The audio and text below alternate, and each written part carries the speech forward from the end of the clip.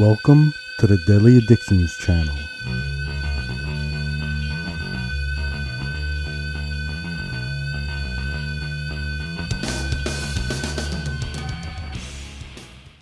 Welcome once again, everybody. I am Joseph F. Ulsis, Addiction Master on Twitter and social media.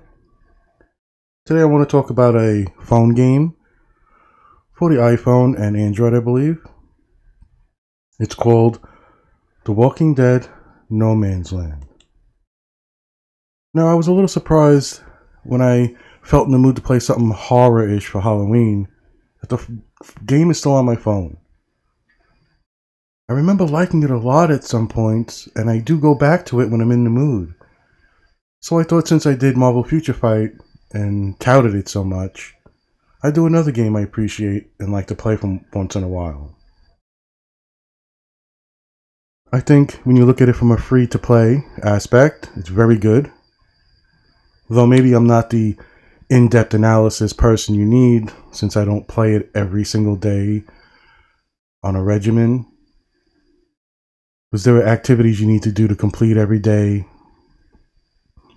But looking at it from a free-to-play, you feel inspired from a mood you're in. I like the game a lot. It's got pretty good graphics. And when you look at the characters you can play, or sometimes they come in as cameos from the show, it's pretty good. It's a lot of fun. You make up your own characters that you find on the way, and they give you some of the people from the show eventually.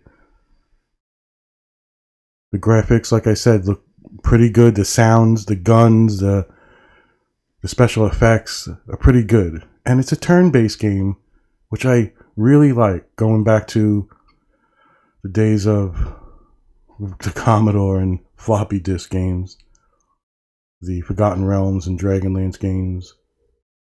So it has that feel to it. You can pace yourself. You don't feel overwhelmed. Lots of modes in the game.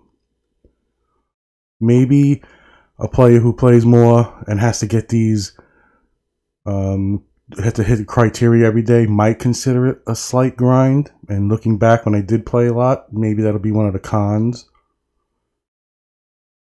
But the way I play it, you go in, the modes are good, they're fun, and you get to play seasons from the show. I think it starts, I'm not sure what season it starts, 7 or 5, and they'll do particular chapters and highlights from a show or the theme, and you have to successfully navigate it in the game. I think they do a good blend or a good job at taking the show, the aspects that people love, and putting it into the game. Now, I'm not the biggest fan of The Walking Dead, the comic book, or the show. I recognize there's a greatness there. Some of the actors are superb. Special effects, some of the setups are amazing. But all in all, it's just not a show for me. The pacing, the plot, the writing. But I got through a lot of the seasons eventually. I might have stopped at 7, the end of 7. But when you look at the game, I think it's a fun game. Some people who play more often might find it a grind. I don't. There's plenty of ways to occupy yourself in the game. It's a little bit of both genres, where you build up your base and you go on missions.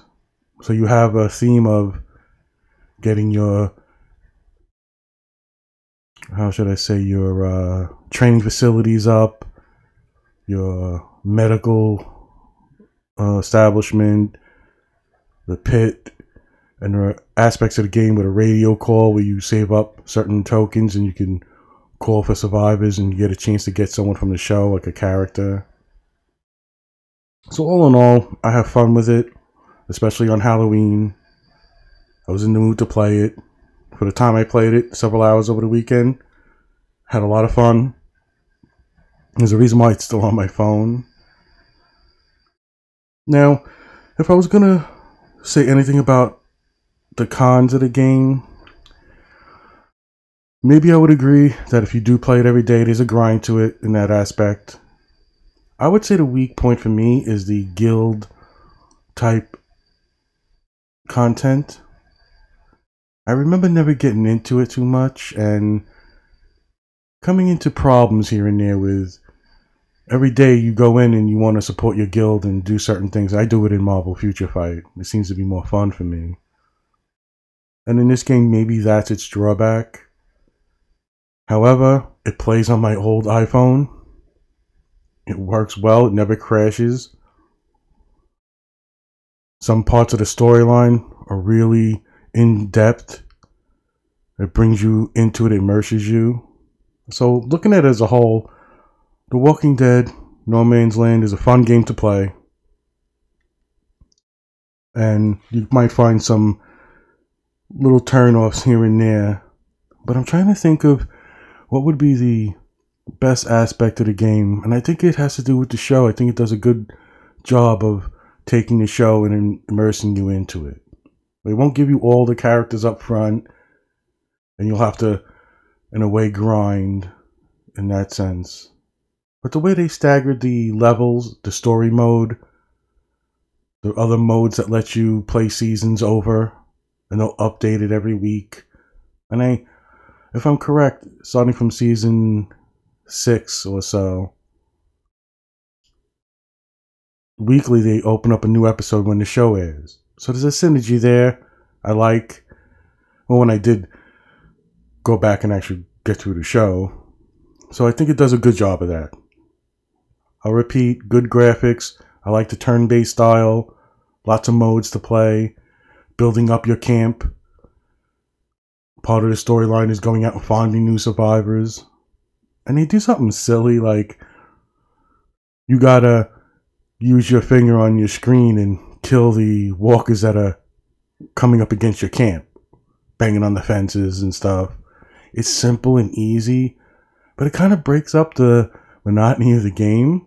And sometimes they do events where they double or triple the numbers, so there's lots of walkers going up against your fence and surrounding your camp. And like I said, the buildings you have, the housing that develops your characters to get their skills up or to improve weapons, to make calls, to plant your crops and the supplies you need. All those buildings can be enhanced. So there's that aspect to it where you're building up your camp.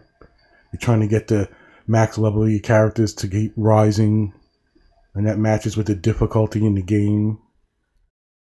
Not a lot of settings, if you want to consider that a con. But I never needed to bother using them.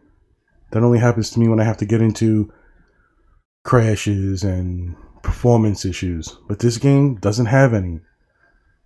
Maybe it's the way they built it. It seems like it's built on a solid premise. I think if you look on in-depth reviews online, you'll see it's mentioned with other games that it took the blueprint of, or the framework is there. So, excellent game all around. I think you'll have fun, especially if you like the show. I think you'll really get into it. And the cons would be the guild mode or the way you play with the other members when you join. I just think it's a little lacking in that aspect. Although it does let you build up your, I don't know what they call it, I forget what they call it, but you have your own base and you can put a set number of your survivors to defend it. And the strategy is pretty good. You got 3 types of characters. Almost a triangle of abilities that you compete against other walkers. So if you're going up against walkers, some will have riot gear on, making it harder for you to get them. You want to use a melee character. Someone who uses weapons, hand-to-hand combat. Then you have your shooters, your sniper rifle, machine gun characters for projectiles. You can even get a crossbow for Daryl. Well, that's one of my little pet peeves is you can't find it in the stores regularly or ever, but it might come up on a sale or you'll get lucky, or they might give you him with a crossbow. And there's some little skill tweaks. Daryl's crossbow doesn't cause you to get attention from walkers, because there's a meter that builds up. You make noise, more walkers get drawn to you. So I like the system. It's got some nice perks to it, some added elements to the show. It works together for me. It gives you the feel of being in the show. Even when someone like me, when I get the characters that have nothing to do with the show, they're just nobodies who you find and create, I'll name them friends who play Dungeons and Dragons and role-playing with me. So it's like we're in the apocalypse, the zombie apocalypse, and we're meeting people on the show. I think it does a good job of that. So the pros are good. I like everything about it in general. And the con would be the guild mode, a slight grind feel if you're doing things every day. But as a game on my phone, to have fun, the mood strikes you. You're in the horror mood. It's that time of the year for Halloween. I had a ball. It's still on my phone for several years now. And I'd recommend people give it a shot. See if they like it or not. Everybody, I hope to see you again. You know what to do. Take care until next time.